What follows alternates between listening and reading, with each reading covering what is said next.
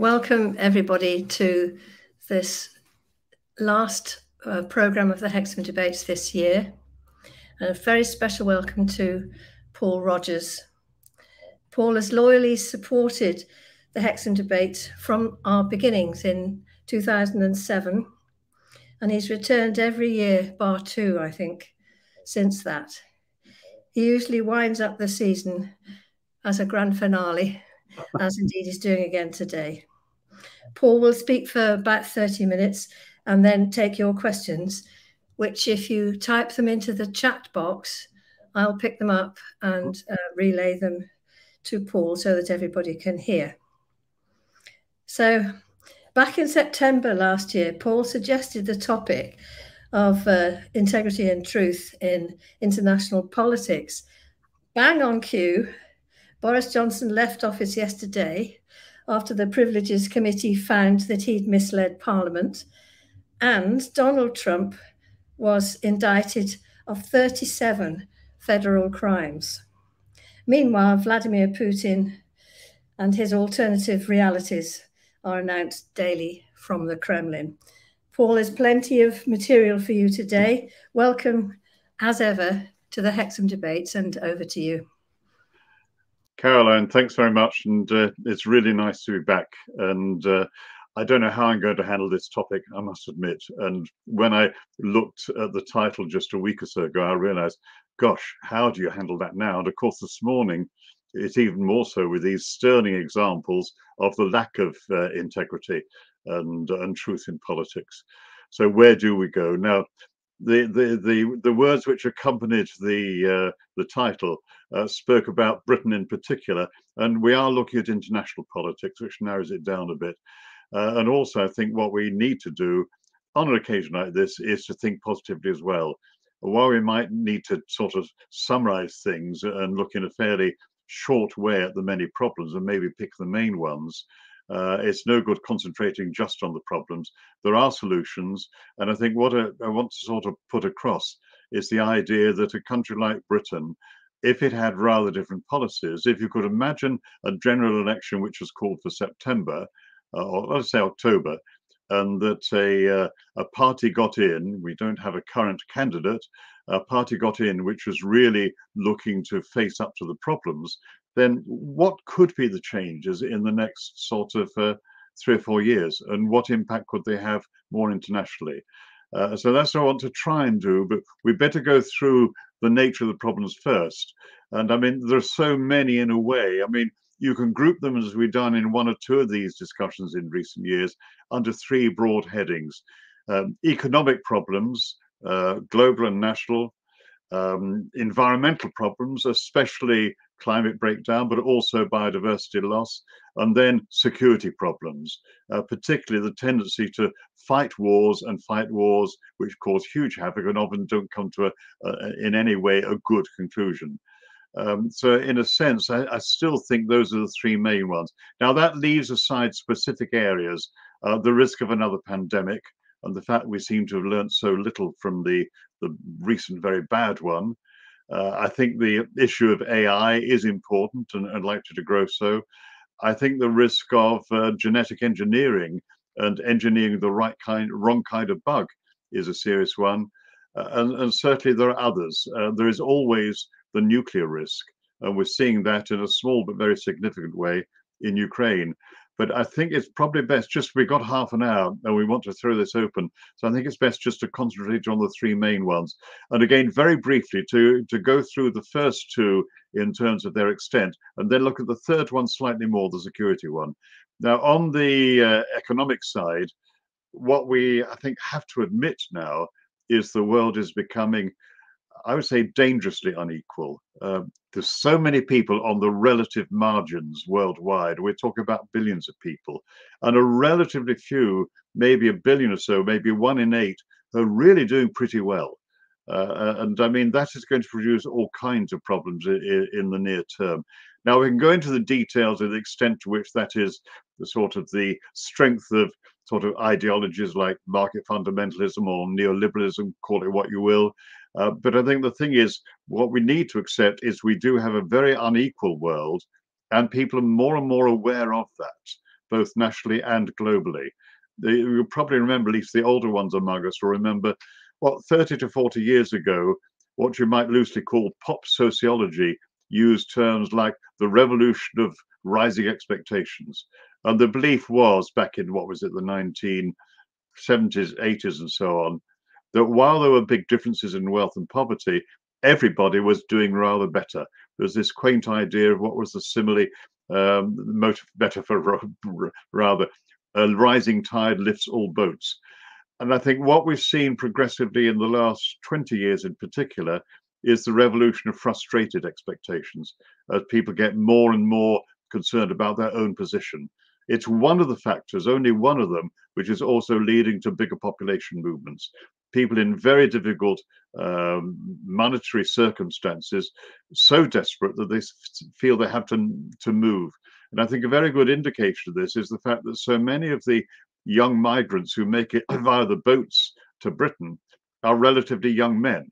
And of course, this causes concern among the right wing. But the real reason is that in many parts of the world, an extended family will get enough money together for at least one person to try to get somewhere where they can earn sufficient money to send back to their wider family, and maybe even get other family members to join them.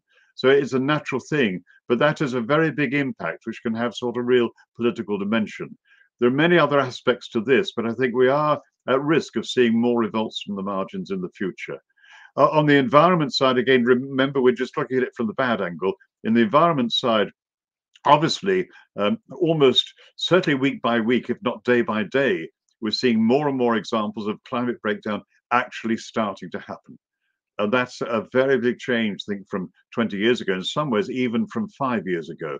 It's happening before our eyes, and you saw it in the conditions in New York and parts of the eastern seaboard of the United States and Canada just in the last 2 or 3 days. There are always examples somewhere, and it looks like we may be heading for record temperatures for the time of year, even in Britain, in the coming week. So I think people now are beginning to be aware of that, but there's a tremendous opposition to do anything seriously about it, because we're dealing with huge changes, revolutionary changes almost in the way we live, but we're going to get on top of climate breakdown. And the one thing you had to remember here is that, in a sense, if you take the really good actions now, then that's going to have an effect within sort of minor effect within 5 to 10 years. But the full impact of what we've already done is going to take the best part of 30 years to bring things down.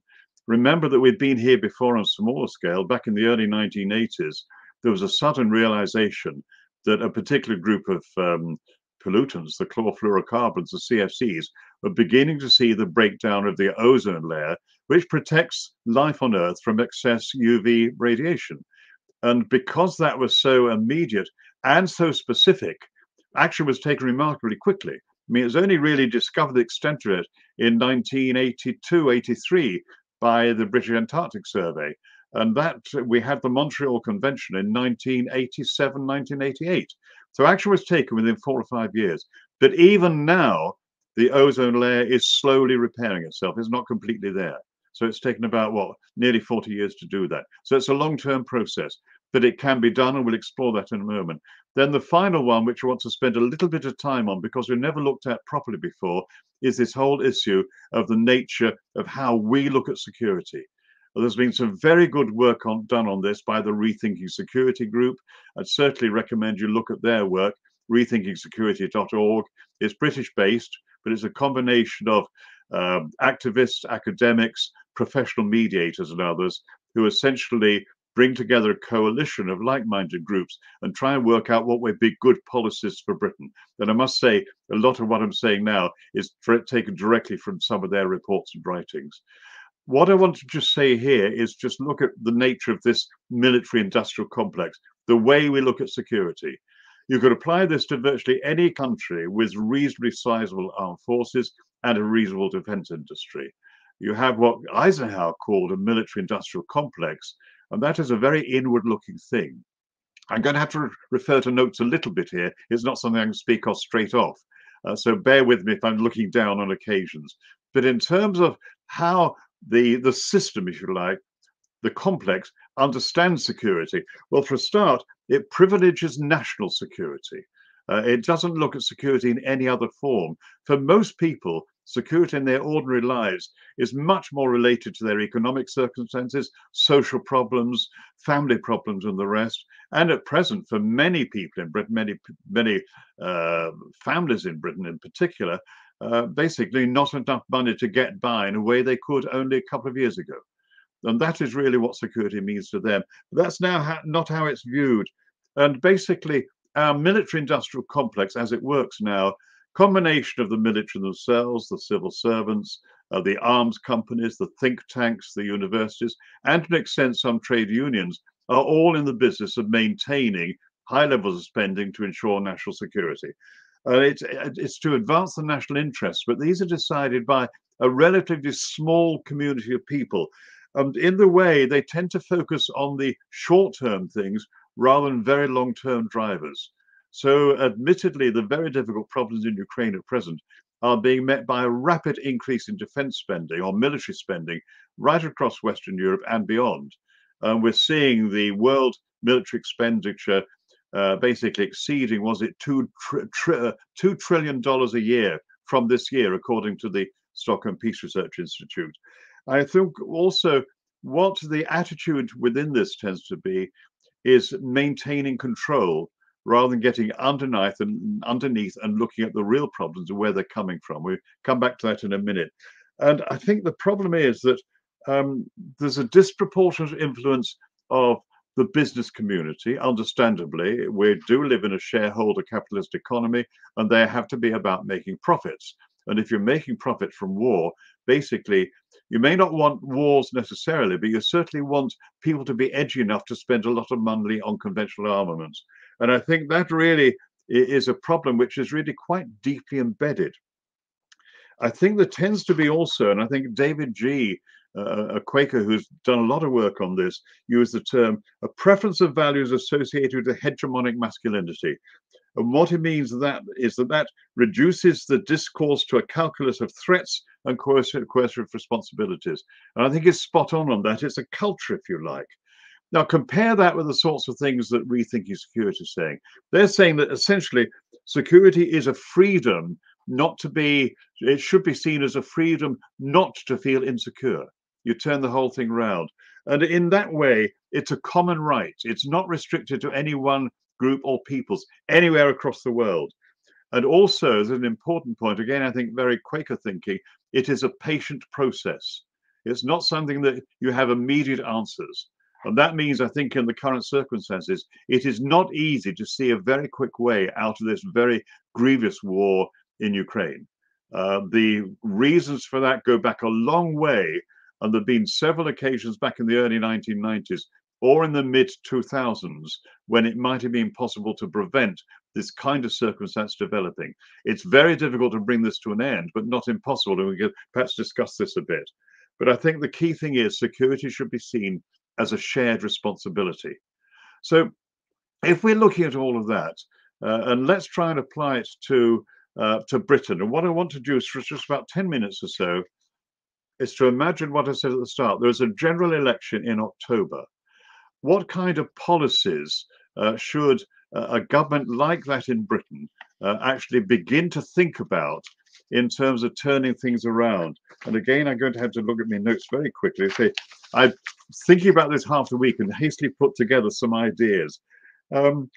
Obviously, there are some things which are very easy and straightforward on what you might call the military security side, the big systems. One is that any country the size of Britain has some significance by virtue of its size, its economy, maybe its long-term history, and its involvements with a number of international bodies.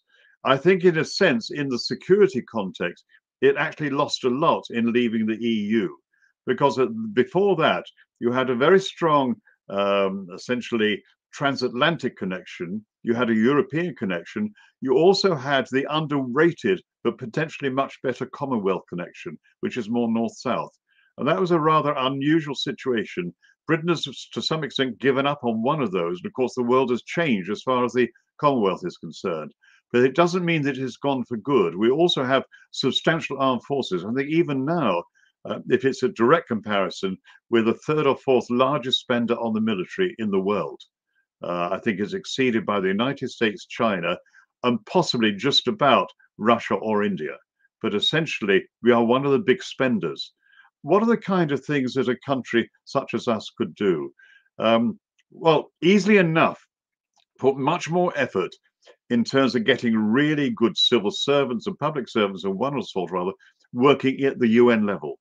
Put good people, some of your best people, into the UN system. Be very supportive of some of the key agencies. I would name, obviously, World Health Organization, Food and Agriculture Organization, and others, the World Meteorological Organization for sure. These are all basically, and probably the Food and Agriculture Organization, bureaucratic though it is. I'd like to see more support for those, both in terms of the funding and also the demands for improved efficiency. The UN bureaucracy can be a real monster to behold, and you're only going to get an improvement in that if leading countries actually play major roles. I think Britain, at the present at least, along with 4 other countries, is a permanent member of the Security Council. Use that in a more positive way. But this has to be, in a sense, part of a process, I suppose, of just seeing British foreign policy in a common function rather than a national function. It's not an easy one to do, but basically you're saying, think globally rather than purely nationally. And what can you do to change things around? I think as far as the armed forces are concerned, this is an area which in some ways is fascinating. If you're a person who believed in Britain's having sort of formal, normal defenses, if you like, if you don't take a pacifist agenda, then certainly there's the issue of the UN peacekeeping efforts. Britain has not been one of the major players over the years, with exceptions in what was it, UNPROFOR 1 back in Croatia. And essentially, when the British armed forces have actually done peacekeeping, they turned out to be quite good at it. And although I can't say directly on work done in Britain, I do know a former colleague at Bradford who was from Canada, stayed with us several years, and he actually produced a very interesting study because he had a brother who was one of the Canadian peacekeepers in former Yugoslavia. And by using that, he was able to spend some time there and sort of discuss the roles that the peacekeepers were playing and what they thought of the roles. Now, as you know, historically, Canada's had quite a major role in peacekeeping. It had some major problems in its activities in the Middle East at one stage and sort of retracted a little bit from that. But what he found was that the Canadian ordinary troops, not necessarily the sort of the officer class, actually began to embrace what they were doing. They actually really got quite enthusiastic about peacekeeping in an extremely difficult environment, a completely different challenge to what they were normally trained for, but essentially something which badly needed doing. So I think if a country like Britain is prepared to do more on that, then I think that would be really a very good thing to do and pretty good for our armed forces as well. There are many ways in which you can aid that. There's been an effort by the Italian government in rebuilding its navy. It was pretty run down before, to try and get some of the ships that start off almost from the keel up, designed to be dual purpose. So in other words, I think they have one amphibious ship. Normally it would sort of be sending troops ashore in some sort of war zone, but it also has the capability to be far more active at a time of a national disaster. And so essentially, this is a ship, I think it's nearing completion. I'm not up to date on this. I was looking at this 3 or 4 years ago. But essentially, it's a ship which where it's already got the basic medical facilities to handle a much larger number than its crew and a much number of casualties than would be the norm for a ship of its class. So in other words, basically, it could be turned into a kind of casualty receiving station if it was offshore of a country hit by a bad earthquake or even a bad storm. It has the capability, if I remember it rightly, to produce far more electricity than the ship requires in any circumstances. So it's capable of actually anchoring offshore or very near shore, or even ashore if facilities allow, alongside, and then connecting up to a local grid. to actually feed electricity directly into a port. It's that kind of idea. It would also have the facilities for a number of different kinds of containers. So in other words, you would have containers ready, which could be loaded onto a ship and personnel taken aboard within sort of 36, 48 hours to actually go to, you know, a crisis point somewhere in the Mediterranean. And if you think, no, that can't be done, well, I'm old enough to remember the extraordinary speed with the British prepared almost from scratch the Falklands Task Force back in, what was it, April 1982. And the speed with which that was done was astonishing. If you actually pre-plan the ability to respond to a civil emergency, then that's something that, again, you could use the armed forces. They are good logistically. They can be good in transport. And while most aid agencies will prefer to work with civil transporting agencies, they will work with the military as well. It's not similar attitudes, but it can change. I'm just trying to give examples of different kinds of thinking. And I think there's a lot to be said for this, because it changes almost the attitude that a country might actually have to security. There are other specific things in Britain. Obviously, and this extends us beyond the sort of the security side. I would say we need to reverse the increase in defence spending and critically reverse the huge cutbacks in international development assistance. Now, let it be said that development assistance is a pity dodgy term to use, because so much of it does not necessarily involve money going to the areas that most need it. I'll do an anecdote on this. Right at the start of my career, weirdly, I actually started off as a plant pathologist. So I was working on crop research. And in fact, my PhD involved quite a lot of work on farms. It was very fortunate. It was applied as well as theoretical. I then got an incredible job. This was the Labour government in the late 1960s, where I got employed to lecture at the college I was at, Imperial College, in plant pathology, but to do it for, I think it's a 3 to 5 year contract, on condition that I spent up to 80% of the time working in the global south. And so you had a stability in terms of your career, but you could go and work wherever you were required. Now, what actually ended up happening was that I went to work in East Africa. I was based in Nairobi and then Uganda. This is in the days of the East African community, before Amin came in and wrecked things in Uganda. And essentially the three countries got together on a crop breeding program for sugarcane, not to basically export sugar cane. What they wanted was to actually be able to produce enough for their own population and then use land for growing other more necessary crops. So we had to breed new varieties of sugarcane, and my job was to make sure that the new ones were resistant to the normally occurring pests and diseases. Now, the reason I mentioned this is my salary came from a local salary which was provided from the East African community at local rates. But, you know, I wasn't married at the time, easily enough to live on.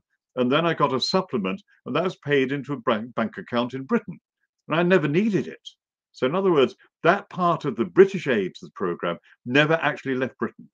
Now, there are many other examples. I remember when I was there seeing basically a new agricultural training centre which was being built by money from the British aid organisation, the Freedom from Hunger campaign. And that could be built using local materials and local skills. Whereas if it had been built as a result of, say, German or British or French foreign aid, they would have specified all the equipment, and even the building materials might actually come from the home countries. Certainly all the equipment would. So in a sense, again, I'm just saying that you really want a much higher quality of assistance. And of course, if you're seeing development assistance in part as reparation for past exploitation and indeed slavery, then it makes even more sense from an ethical point of view. But essentially, what we would certainly need to do is reinstate the Department for International Development, increase the budget as quickly as possible back to the 0.7%, and at a degree to go higher. I would also want to see the kind of development assistance much more geared to what countries actually need, with a much stronger gender connection and a connection to those who are most in need, but crucially also, as a third point, directed very much to essentially meeting the green needs and helping the transition across the global south. So these are just a few ideas. Obviously, there's a scope for doing all kinds of things with our current military system. Overall, personally, I would say get rid of the nuclear weapons immediately. That would save, what, £200 billion over the next sort of 20, 30 years. A very big saving. But look at other things as well. We, at the moment, have one quite good reputation in global terms. We're pretty good at research in climate breakdown and oceanography. It's one of the areas where Britain does have an historic strength, including in polar research. I would want to see a huge expansion of that. We have to know far more about the climatic and ocean systems. The spending is a lot better than it was 20, 30 years ago, but thanks to the likes of Trump and essentially, and also before that, George Bush, they were not the level they should have been in the United States. They're getting back up to that now. Personally, I would like to see the British spending on applied climate research doubled in the space of the first 3 or 4 years, as far as the system could cope. I mean, if you look at that, there's extraordinary research ship, the David Attenborough. It's a marvelous piece of really good kit, light level icebreaker, but capable of going for long periods in very difficult parts of the world. I would like to see at least 2 or 3 other ships of the same class and increase the level of Britain's capability to aid the system.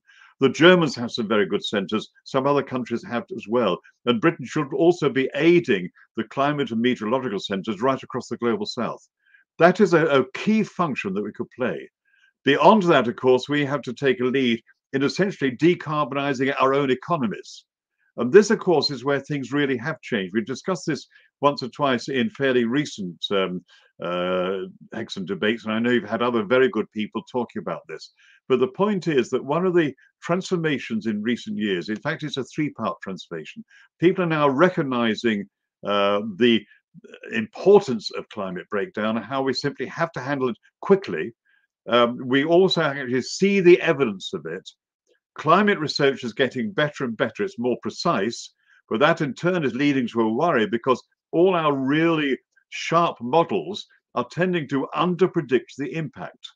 And many of the climate scientists, particularly working in the Arctic area, are pretty staggered personally at the rate of change. It's even been more than the systems are predicting. But what has also happened extraordinarily is the ease and the cost of decarbonisation has come right down. So essentially, if you imagine that election and you've got an imaginary, genuinely radical government coming in, you would embark immediately as a national emergency in a wholesale scope of insulating houses in the quickest way to produce an early increase in heat capabilities. And that, of course, means there should be massive loft insulation. There should be a real help for people to essentially improve their houses. There should be a very big increase in the use of electricity for many other purposes. That would require, obviously, more wind farms on land and also at sea. And that is where one of the changes happened. Essentially, electricity generated from wind at sea, marine turbines, is so much cheaper now than from any other means. People say, well, it is intermittent, but you're now getting a new generation of wind turbines just being developed. They're only at experimental stages or prototypes, which are giant floating turbines, anchored to seabeds, but they can be anchored very deep down. And these are so far offshore that if you have them over a wider area, actually there is always wind blowing somewhere.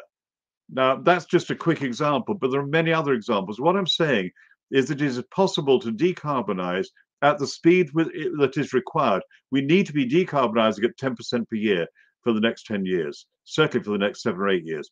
If we were to do that, that could be started by a new government really very quickly. You could get a response in terms of, apart from anything else, easing fuel poverty in a very short space of time.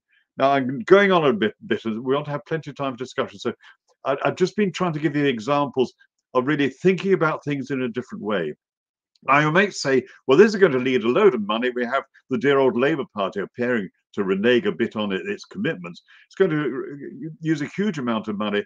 There has also to be the starts of economic reform. We have to turn away from the excessive reliance on market fundamentals, and no doubt about that. I mean, one interesting bit that came out only 2 or 3 weeks ago.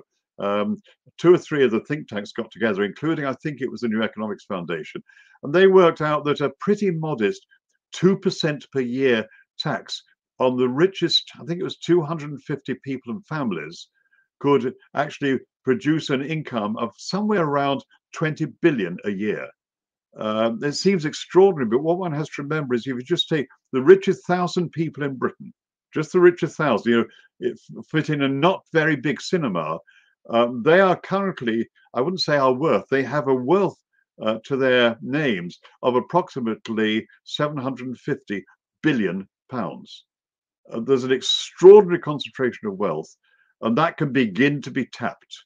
You don't have to make it a revolutionary thing, and it would be resisted at any level. That you could start with the non-doms. But the point is, we have an extremely unfair system, and that has to stop in some way.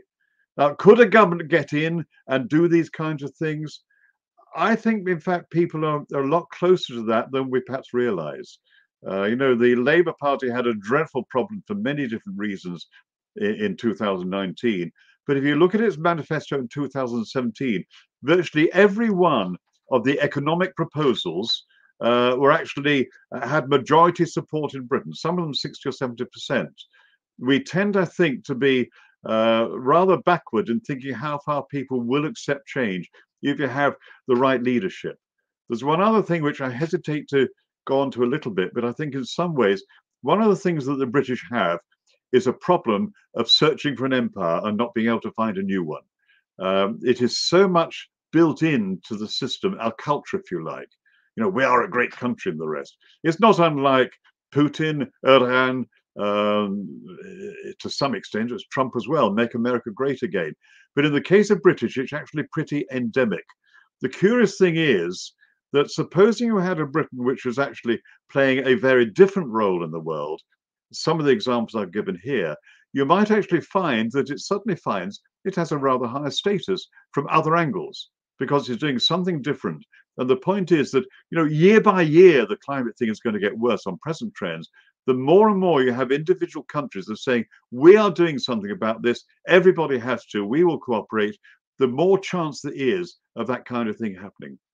So I suppose what I'm saying, and I'm going on a bit now, so I will stop now. What I'm saying is that if you look at things in a very different way, and this is why I think groups like Rethinking Security could be very important, then essentially I think it means it's more likely to happen in the future. Keep on using that term, I think. Sorry about that. But I suppose the point about all this is that there are different ways of looking at things. And the more people who do look at it that way, the better. You know, you imagine a government coming in which take things very differently. I think governments are going to have to change on the climate thing. And with a bit of luck, that will make us rethink wider issues of security because it's a different kind of threat and it simply has to be met. I think I used this at a talk here a couple of years ago, this idea of a different definition of prophecy. And that is that prophecy is suggesting the possible. And essentially, if you're suggesting the possible, what could happen, and linking it into what people know in their hearts must happen, I think you may be onto a winner there. Let me just leave it at that point. Do you want to take a pause, Carolyn, just for a couple of minutes, or do you want to go straight into the possibility of questions and discussion? I think we should go straight into questions. I was just going to try to get you back onto the truth and integrity. Yes. If we have the right leadership, you just said, radical policies would be supported. And I've read recently that it only needs about 20% of the population to change their minds and prioritize the need for radical change for governments to have the political base to enact those changes. What do you think the chances are with the current, the leadership that we see across the world, really jockeying for position and jacking up their own positions and prioritizing that above the need of the rest of us, of the needs of the world? I'll ask you that question now, then I can scrutinise what's been going on the screen. Frankly, not good. You see very little of this around. You do see some politicians some of the times speaking in these kinds of terms. You do get it from the UN. You do not get it very much at national government level. And essentially, it depends on what you mean by leadership. Does it have to be the sort of major political leaders, or can it be other people who sort of come to public attention? Or even, I mean, it's about on the nature of leadership. I admit that our political systems at present are very much hierarchical systems. Can that be changed at all? Or can you at least see in some places the beginnings of leaderships which are of a higher quality, if you like? I mean, we probably all know some individual politicians in Britain who we actually admire, and some MPs who are actually doing obviously good work. I think it has to be at least partly down to us to make demands of people and to work to try and ensure that sort of people do come through. I mean, on the climate breakdown side, who would you say has had the most influence in the last 5 years? Probably Greta Thunberg, a Swedish schoolgirl originally. So it doesn't have to come so much from the huge leadership. What you want almost is political leaders who sense that the times are changing and they better change with them. And if you get leaders who are capable of doing that, then that is where I think you may have hope. And essentially, there's no option but to work for it. And we have to accept that. I mean, we're all in the same game. And it's a question of how we can aid this process. Is that one gone? All right. Thank you, Paul. Hugh Grant and Patsy Wilson both ask, what do you think individuals can do to bring about change at a local level and to spread your positive thinking among MPs and electors? It depends. I think this is where you have to play party politics to an extent. And let's say, imagine that to deal with your local MP is, first of all, a Labour MP who may have some potential to have an impact, a minor impact, and then look at a Conservative MP. With a Labour MP, I think you need to speak in these positive terms, sketch out a very different way of what Labour could do. I've concentrated a bit this morning on the security thing, and that's a tricky one because Labour at the leadership level currently has a real problem with security. It is scared stiff of being considered unpatriotic. And it will not only will it toe the line, it'd be quite militaristic as an understanding. But if you're actually saying to people, we are wasting huge amounts of money in this, and you know, we fought several failed wars. I mean, Britain has been a core part of Iraq and Afghanistan and Libya and the recent war against ISIS. And the first have been utter disasters. Libya's have been a disaster, and ISIS is expanding across Central Africa. So in other words, the way we've been fighting wars has made matters worse in all cases. So contrast that with the government which is looking at the nature of the threats. I think you must focus on this one issue. I know I keep going on about it, of climate breakdown. That is a threat to all of us, a challenge, if you like, to use that term, to all of us. And I think you can probably get that across more to a Labour MP. So really present a different way of looking at things and just make them think they probably never occurred to them in many cases. I think the same would apply to the Lib Dems as well. And if you're in one of the nationalist areas, it perhaps applies less in Scotland because so many of the Scottish nationalists are onto this already. And we tend to forget that. And to some extent, people supporting Welsh nationalism as well. As far as the Conservatives are concerned, well, frankly, it's very difficult. But I think essentially some Conservatives are much more internationalist than others. At the MP level, it is probably relatively small these days. It was better 20, 30 years ago, or always rather paternalistic. And it's worth remembering that surprises do happen. To give her due, Margaret Thatcher, with the science background, got to the ozone problem at an early stage and actually helped take action on that. So it's not an easy one, but I think if you start talking in a way that people haven't heard before, and it's positive, then I think those are good starters for how to to have sort of some kind of effect. Thank you, Paul. Tony Compton asks, how much of a problem are the right-wing media, especially the tabloids, and can anything be done about that? A big problem, and I don't see any way directly to do anything about them. Not all the papers are as bad. I mean, The Guardian is, on some issues, relatively better, but most are pretty appalling because they're run by billionaire companies or conglomerates, and their interest is absolutely in maintaining the current system. And so it's going to be very difficult to get change, except when they actually have to report why their own policies are failing, particularly on the climate side. But you have to work on regardless of that. Of course, public opinion is far less dependent on what the newspapers are saying these days. If I might say so, I think it'd be true to say that the majority of people who've been to Hexham debates in recent years have been over 30, perhaps even over 50, who knows? And the point is, we tend to read the print media more than younger people. So I think one has to remember that younger audiences are not even reading the print media. The problem, of course, is that so much of the cue is actually taken from those media by the broadcast media. And we now have 2 television channels which are specifically very conservative with a small c in nature, which makes it more difficult. Against that, of course, you have all the new social media.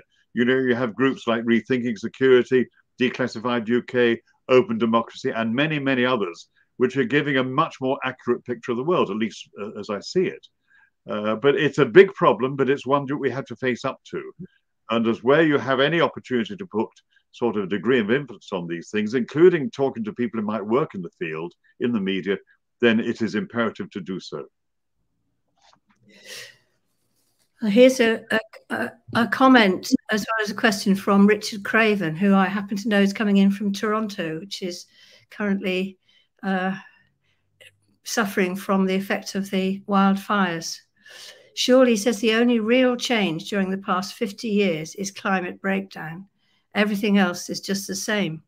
Hasn't the world always had its tyrants? Did colonialism create equality? Has the dynamic of the military-industrial complex changed since 1961? It's a spot-on question, Richard. It really is.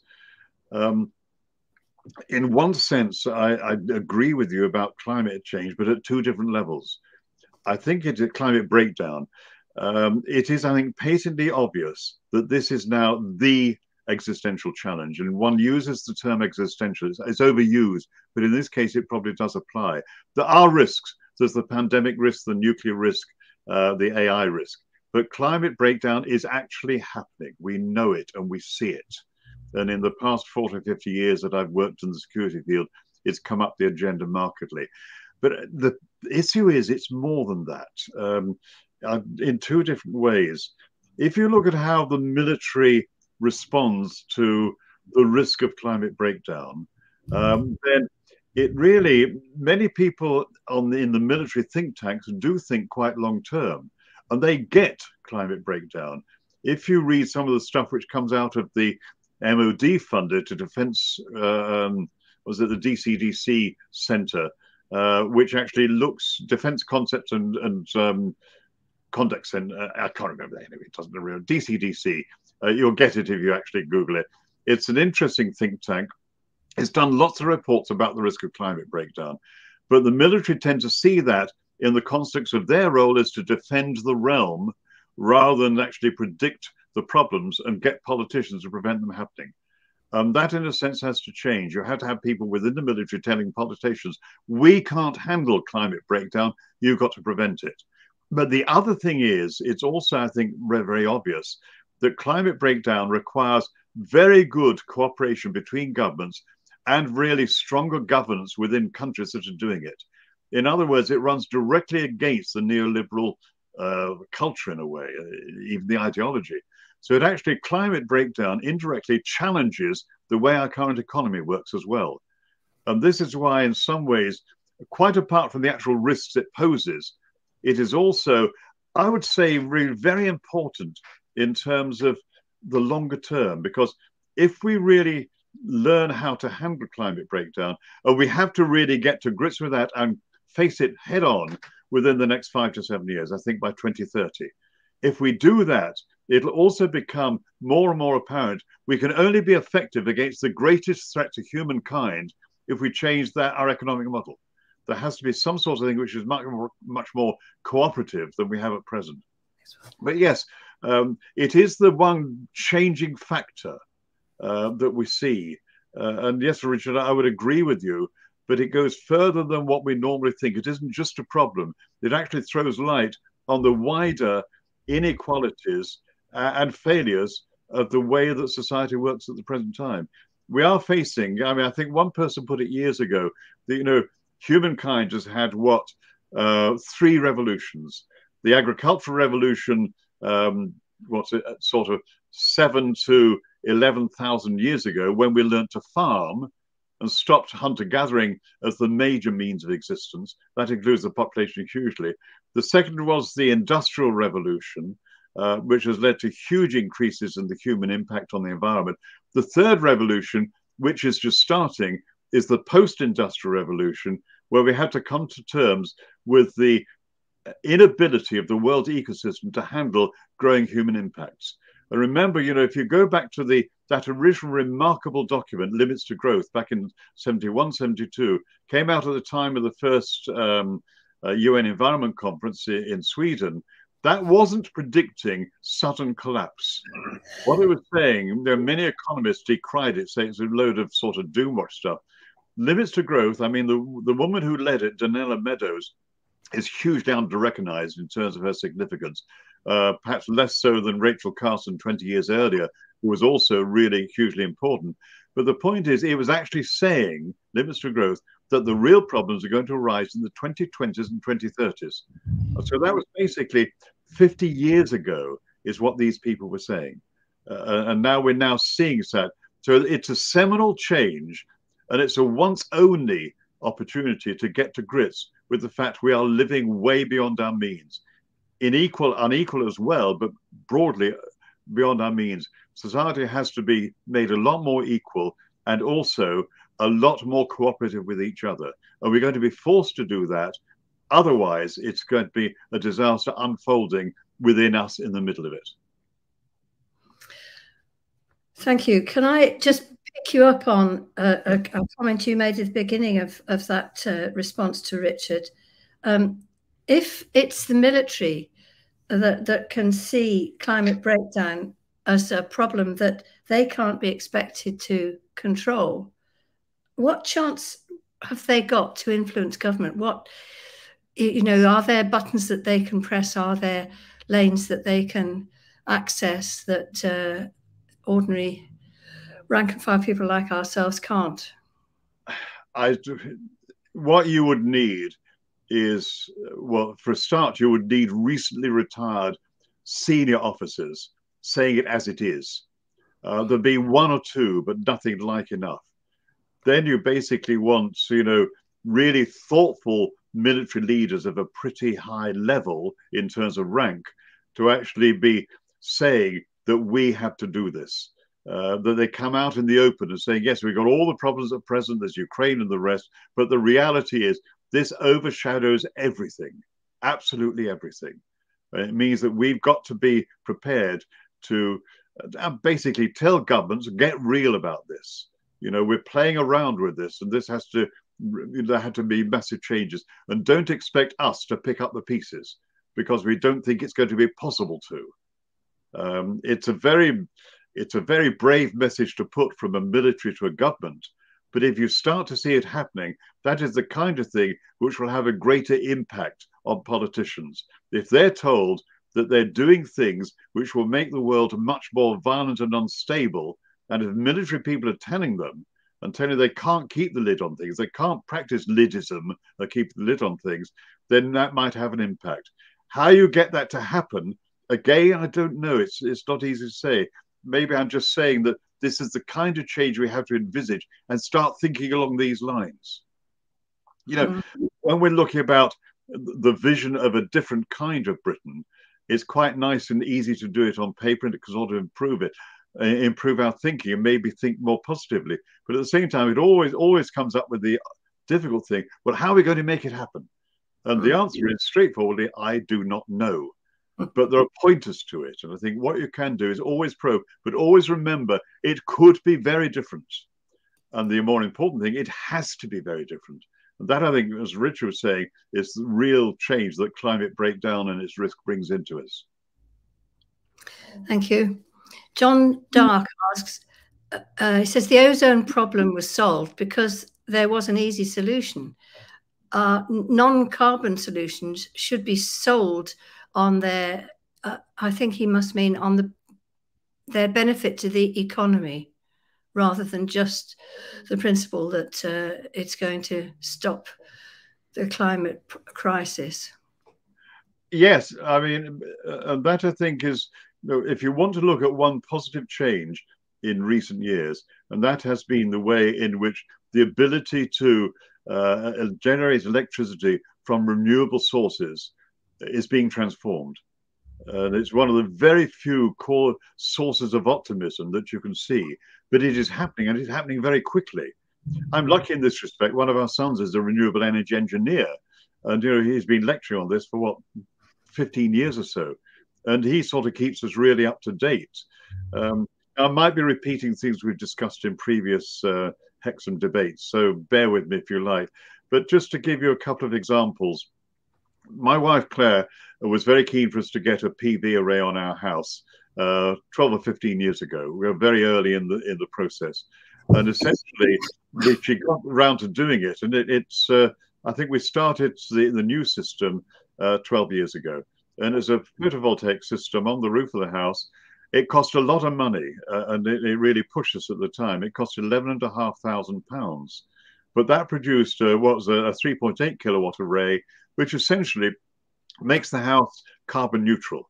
And essentially, because at the time, this was the legacy of the Labour government, which has continued under the Lib Dems and their influence on the coalition government, we had a very good, what was called feed-in tariff. So in fact, that system has now just about paid for itself. That same system now costs, I think, about £4,500. Whereas if you take the 11,500 at prices, 12 years ago, we're talking about what, probably 14,000. So from 14,000 to 4,500. The government, of course, has virtually got rid of the feed-in tariff. An incoming government, all it has to do is not put the feed-in tariff up to what it was before, but put it up to enough which will encourage people. And as you had 15 years ago, there was a sudden development of an industry in this, in that electricians learned how to fit these things and roofers learned how to actually install them. And essentially, that produced a sort of a rapid development of rooftop PV.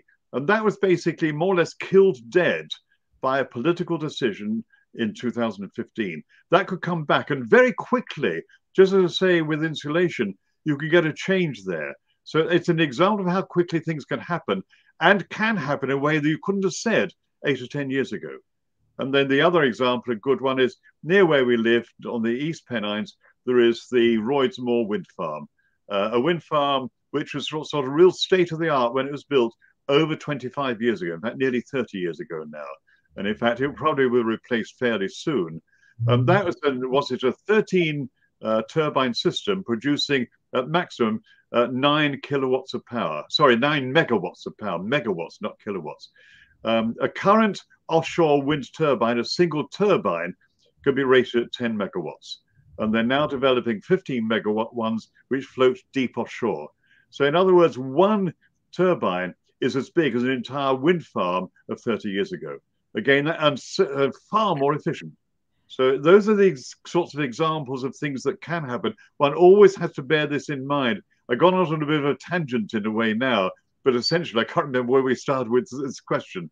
But the point is, things can change. Yes, I remember what it was. Basically, you can sell people on the idea that, oh, by the way, it's actually cheaper to do it this. And one has to resist the very strong pressures from the oil and gas companies not to do it. And this is one area where governments had to act, and act really consistently. And that does include windfall taxes for sure. Thank you, Paul. John Dart just has a supplementary comment, if you can bring that up on the screen. He says, should we be asking the government to insist that all new build with south-facing roofs have PV installed? It seems so obvious to change the building regulations. Why are we still building houses that aren't properly insulated? Why are we still installing gas boilers, which will have to be ripped out in 5 months' time? You know, it's ridiculous. Building regs. Well, no, it's worse than that, because in fact, that was all planned in, I think it was the 2016 Green Plan, which had been developed originally by Labour and kept on essentially by Lib Dem influence. But essentially, that was just scrubbed completely in 2015. The house builders, and there are only 4 or 5 really big ones, didn't really want to do this because they were afraid that it wouldn't be so profitable. And essentially, the government of the day, I'll be blunt about this, was not interested. Whatever it said in public, it wasn't interested.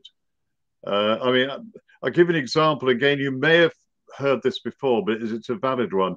I got invited to a conference it was in fact 2012, when 2 years into the coalition government. And it was an oil and gas industry conference. And I was there basically to talk about some aspect of Middle East security.